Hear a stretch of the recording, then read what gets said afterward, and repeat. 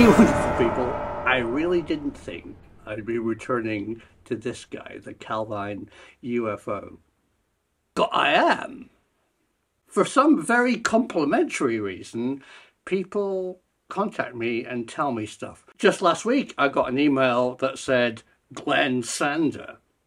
Excellent information. And just this weekend, an anonymous person, a viewer, I guess, emailed me 2 words again, an acronym, VLTAS and Calvin. Sorry, VLTA. I've got a clue, really. So I looked it up. VLTAS, vacuum lighter than air structures using aerogel. Aha! Okay, stop. Dr. David Clarke's team and me have both been investigating from evidence what people tell us into what the Calvine UFO photograph, this one, might actually be. David Clarke's team is doing brilliant work looking for the photographer, still hasn't turned up, and looking at the whole story of the Daily Record and the non-publication. But the team found or was contacted by somebody who had an idea what the device actually was, a military weapon.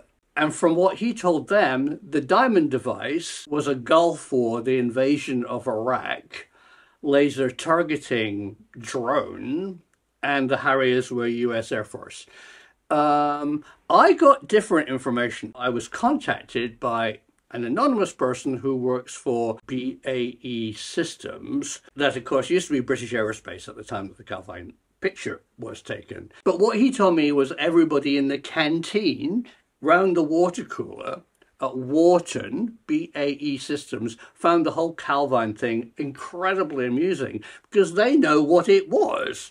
It's, according to him, a radar targeting device, faceted. And the 2 Harriers belong to BAE because they built them and they used their 2 Harriers to test stuff. Now, Wharton is almost on the border of Scotland. It's only a hop, skip and a jump in a Harrier within range to go up to the low-level Perthshire above Calvine test range to do something. That makes a lot of sense to me, because suddenly we have genuine Harriers that are within flight range that do exist where no others were on operational duty on that day, apparently. But stop, both David Clarke's team and myself are missing the best bit of information, and that is this thing, the diamond-shaped object. It does not have wings, it doesn't have a cockpit, it doesn't have any propulsion, so neither of us have any idea about the gorilla in the room. Harriers, yes. Its possible use, yes. But what is it? How does it fly? What's the propulsion? All of that is a complete, maybe it's no longer a mystery. So let's swap the potato for some science and talk about buoyancy. So we've often heard of balloons or dirigible airships being called lighter than air craft. That's because if you could have a gas inside, such as hydrogen and helium, which is lighter than our atmosphere, the atmosphere makes it buoyant. The upward buoyancy, actually you need to know what buoyancy is. So air or liquid gets more dense as it goes nearer the bottom. So the air pressure at sea level is denser than the air pressure up in the stratosphere. And that difference is buoyancy. So the air beneath an object is more dense and actually it's holding it up. And the air above it is less dense and producing effectively lift. So if the object is lighter than it's pulled by gravity towards the Earth, it will rise, it will become buoyant. And the easiest way to do that is to fill an envelope, a balloon, with hydrogen or helium, which is less dense than air. But there's a better way. And it's not a new idea. It probably goes right back to Leonardo da Vinci. A number of people have tried this, but it didn't work. So what's less dense than air? Hydrogen, helium, and no air. Yeah, a vacuum. Imagine you have a balloon and you suck all the air out of it. What's inside it is less dense than the air on the outside, and it will be buoyant. But it won't work, will it? Because the air pressure will crush the balloon flat like a pancake. And that was the problem. If you could encase a vacuum in a skin, that would stop it collapsing under air pressure and stopping air rushing in, you could make a vacuum balloon. And there's various patents going way back for vacuum balloons, but guess what? They don't work. The only way to do it would be to have a metal balloon, something to actually encase the vacuum, the evacuated chamber, which would be lighter than air, but the weight of the metal would be so heavy it wouldn't float. And that was why it never worked. To make it work, you'd have to have some material to contain a vacuum that's lighter than the weight of the material. Well, let's go to Los Alamos Laboratory and look at this stuff. This stuff. I don't have any. Aerogel. Aerogel's actually quite old. It's a way of extracting all the liquid out of a matrix of a jelly. So if you've got Jello, boing, boing, boing, and sucked all the water out of it, but kept the structure of the pig bones, you'd have this hollow, solid form, the shape of the Jello, but with no liquid in it.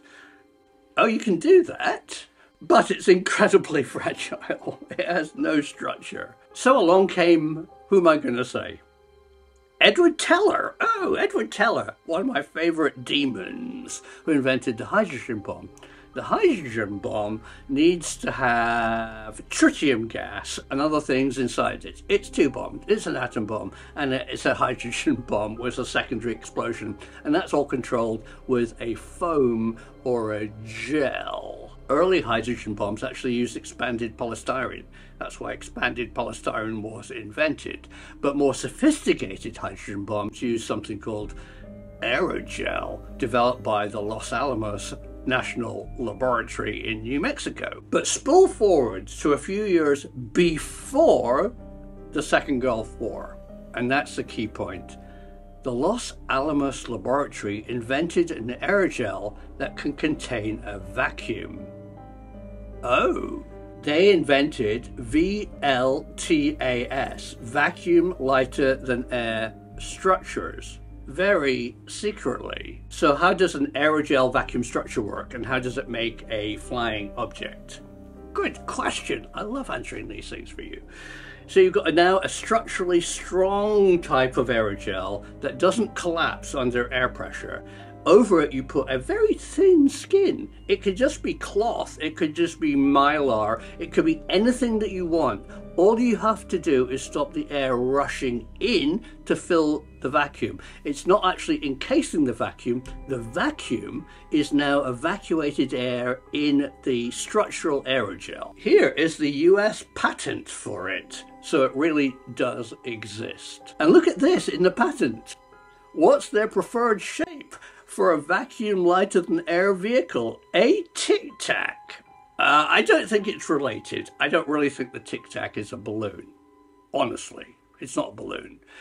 But maybe a vacuum balloon structure actually explains what the weird potato they saw over the hillsides of Persia. Because nobody knows what the object actually is. We might know what it was used for, a radar reflector for laser weapon guidance, very practical, or a British Aerospace stealth skin metamaterial test vehicle. Also likely, and possibly both. I think this is very interesting, because what did the witnesses really see? Well, we assume that they saw the object hover above the ground, and then there's written reports of it shooting up, woof, and disappearing at a fast speed. Those are two things that this advanced, secret aerogel vacuum device can actually do. It's not manned. Inside is a gel and a vacuum pump.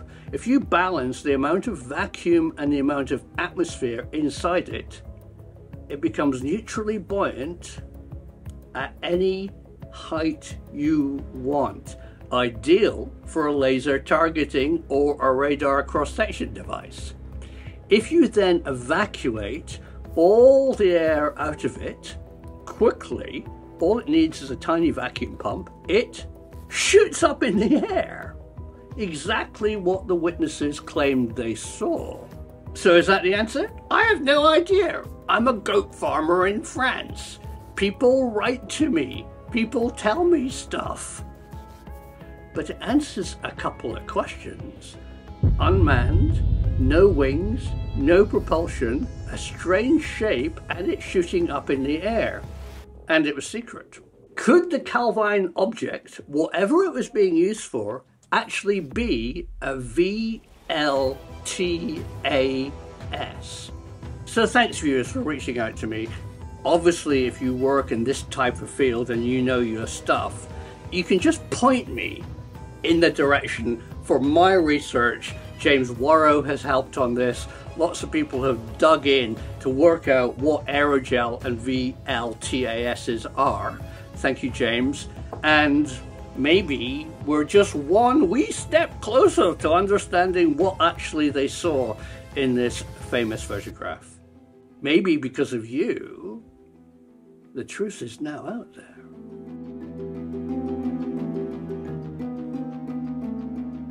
Keep sending me unclassified stuff that you can share. This film was made possible by the support of my patrons. Thank you so much. Join today for advert-free early access films and access to all the raw research.